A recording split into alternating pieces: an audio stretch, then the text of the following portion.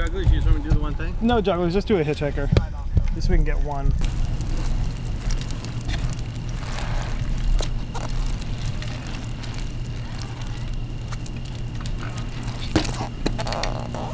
You're about to fall every second, and then you stop yourself from falling. And that's the only reason why the trick stays going, is because you don't fall.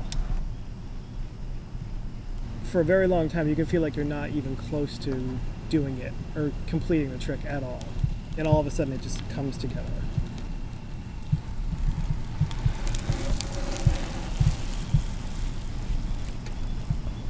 Core group of kids that I grew up riding with are still doing it. Like in the whole East Coast, there's probably 200 riders. And like some of them are like me, who've been doing it for a long time. So it's not a lot of people at all.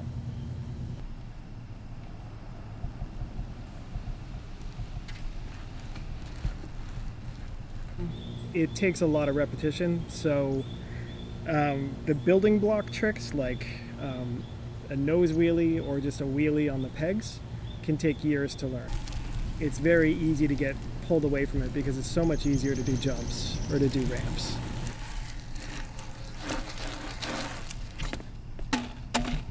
This one rider or flatlander, Kevin Jones, he made up a bunch of the like building block tricks that we do now.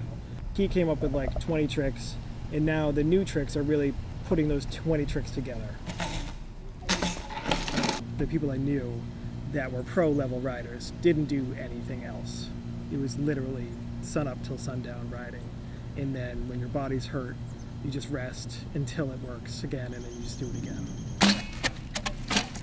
So we overinflate our tires so that there's less resistance in the tricks, so you can roll longer. Also, if you're heavier, like Sean here, I'm not pointing any fingers,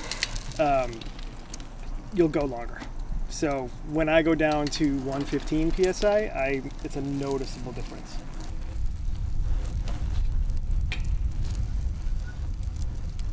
I mean, in America, it's not very popular because I don't think a lot of people value that type of exercise. So like being really, really dedicated to something that you can't see any results at for a long time.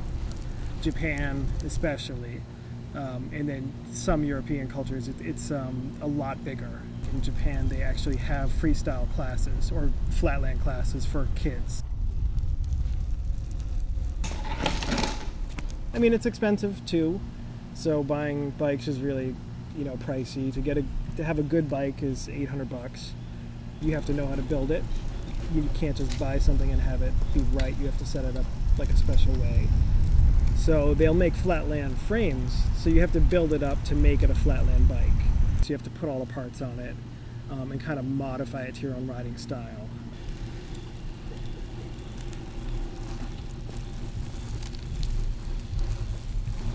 There's something really, really rewarding about trying something for a very long time and not being anywhere near to it, and then all of a sudden doing it.